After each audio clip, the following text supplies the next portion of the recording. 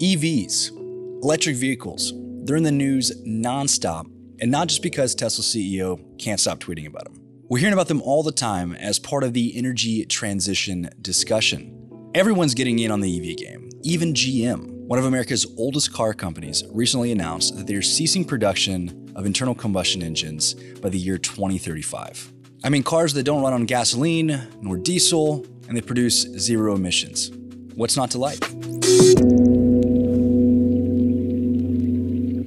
What's going on, guys? Welcome back to the channel. My name is Jay Corley with Digital Wildcatters. Today we're going to be talking about batteries, minerals, the things that are needed to produce EVs, these electric vehicles, the raw materials. We're talking about things that come from the ground. So as with a lot of things, it's a little bit more complicated than just wanting greener vehicles. There's a cost, and that cost right now is actually pretty expensive. First, let's dive into the technical side of what it takes to make an EV battery. Just like every other part in a car, batteries have to be built and manufactured. And while the car itself is playing a big role in having a more sustainable future, we can't overlook the irony that batteries must be produced from materials that must be mined or through a very industrial process, very similar to the fossil fuels that they are looking to replace. These materials like lithium, nickel, cobalt, and graphite come with a lot of baggage. They're either difficult to access, or they're rare, or it's a combination of both.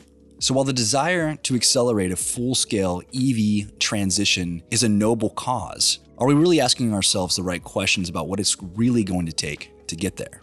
Let's dive into this a little more. The critical minerals that EVs require, the lithium, the nickel, the cobalt, and graphite, like we mentioned, are extremely rare and are concentrated in certain parts of the world. In the specific case of lithium, the darling of the EV movement, China, Australia, and Chile produce over 85% of the world's lithium. So as you can see, supply is incredibly limited to just certain areas. EV batteries require these minerals in very large quantities, as do other forms of renewable energy, such as solar and wind. Well, how much more? Well, an EV car uses about 5 times more than a conventional car.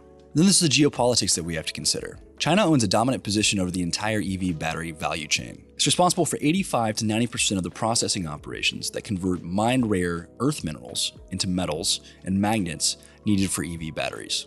In other words, they basically have a monopoly on the mineral processing game. Probably not good. So where does the US come into play? Well, there's currently only one lithium mine in the entire United States, and that is the Albemarle Corporation's Silver Peak mine in Nevada. Unsurprisingly, Tesla recently built their gigabattery factory right outside of that location. But this mine doesn't produce nearly enough lithium to meet expected demand. There are other lithium mining projects that are in the works, including Berkshire Hathaway's lithium mine project in California, but it's really unsure whether that's actually going to meet demand either.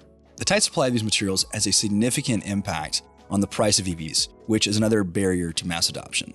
The battery pack alone counts for 25% of the total cost of an electric vehicle. While it has come down a lot in recent years, from $1,000 per kilowatt hour in 2010 to $150 per kilowatt hour in 2019, but it still needs to come down a lot further. For example, GM just announced their brand new Hummer. Starting price, $110,000. Not really attainable for maybe the average consumer. The US Department of Energy set a goal for the industry to ultimately achieve $85 per kilowatt hour, because that's the point where you can achieve cost parity with conventional cars. Materials currently account for more than half an EV battery's cost, so if there's any hope for them being price competitive with traditional internal combustion engine cars, those costs have to come down. So does the world have what it takes to put an EV in every driveway in America? Well, that's a great question, and honestly, the jury's still out. But we do know one thing. If we want to have a chance of it happening, we have to innovate. There's an incredible amount of opportunity in this space in terms of improved battery design, manufacturing efficiencies, and battery chemistry. We also need more efficient mining techniques to access and capture these resources in commercial quantities. The demand is definitely there. The rechargeable battery market is estimated to be $112 billion by 2025, with lithium accounting for more than 70% of that. So now, all we gotta do is figure out supply. Guys, if you like this video, please take 2 seconds, share with your friends, like and subscribe. I'll catch you guys in the next video.